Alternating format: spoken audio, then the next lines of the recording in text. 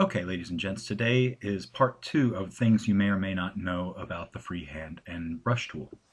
The first thing I'm going to talk about is editing objects. Okay, so I'm going to first of all just draw a quick shape object. And if I want to be able to edit this object with the freehand and brush tool, first thing I'm going to do is convert this to an editable shape. So go to the range menu, convert to editable shapes. Now it's an editable shape. And then I'm going to take my freehand brush tool, and when I approach the edge of this shape, you'll see that I get the little squiggly mark along on top of the cursor. That means that I can edit from this point on, so I'm going to go ahead and click down the mouse, and I'm going to draw a little bit of a shape here, take a little bite out of my thing, and once I get to the edge, you see that I get that squiggly mark again. Once I have that squiggly mark, I can let go of the cursor, and boom, there you go. My shape is edited, and basically I've taken away that line. This works on the opposite way as well. You can add to the shape, so I'm going to go outside of it like this, and I can add to the shape that way. Okay, so that being done, I'll get rid of that, and now I'm going to talk about sketch mode. Sketch mode is this button right here. And you use this button for rapidly drawing lots of lines. And basically what this does is it prevents you from accidentally drawing shapes or combining lines. So now I'm going to show you what the behavior is if I don't have the sketch mode enabled. So I'm going to go ahead and do this, right? Okay, if I accidentally were to start a line here, right, on top of this, I basically get another line. And if I got to the end, I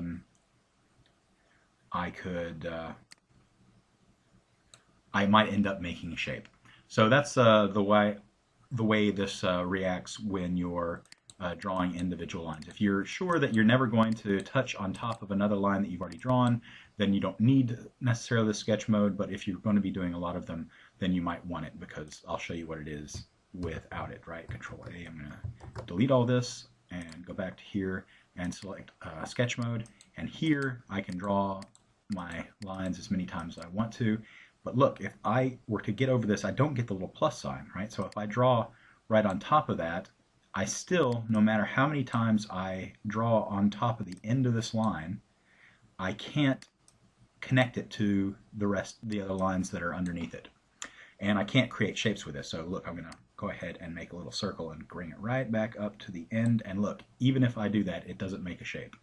Now, I can fix that if I wanted to with the shape editor tool and grab one of them. And once I get the plus, then I can make a shape.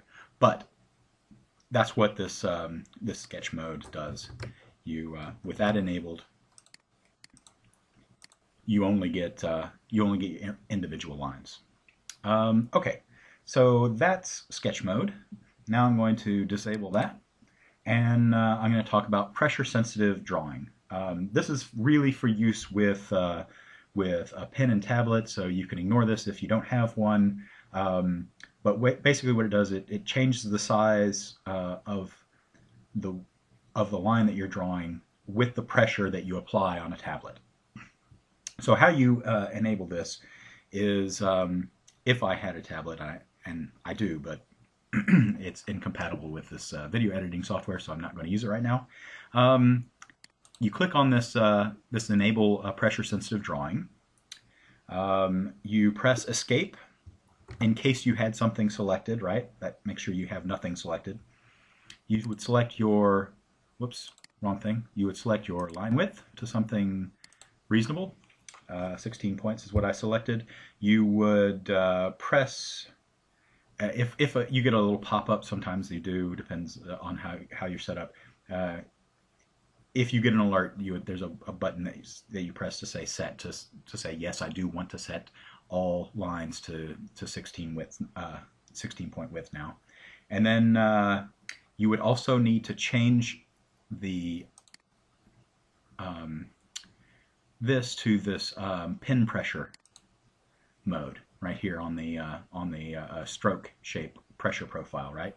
That's what you need to choose, and then once you've done that, you can just draw away.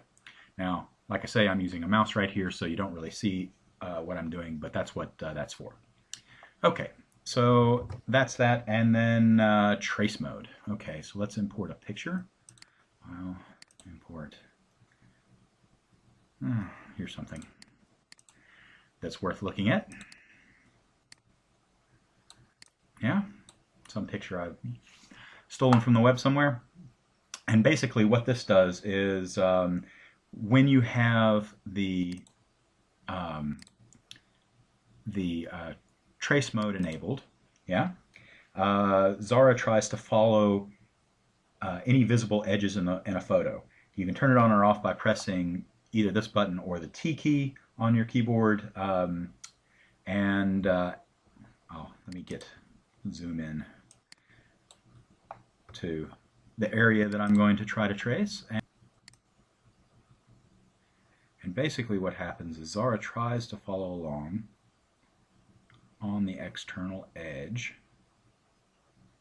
of the photo that you're doing. And then I have a terrible mouse and I can't control it worth crap right now. So this looks absolutely terrible.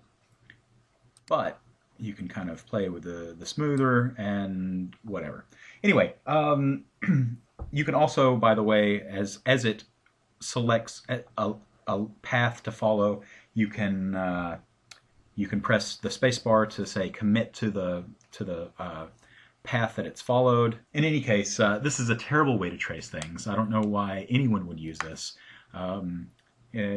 but that's what this particular tool is for. I personally would use something completely different in this particular case for tracing this shape editor tool, which you can basically make follow whatever path you want by putting a few points and just bending it along the points as you go.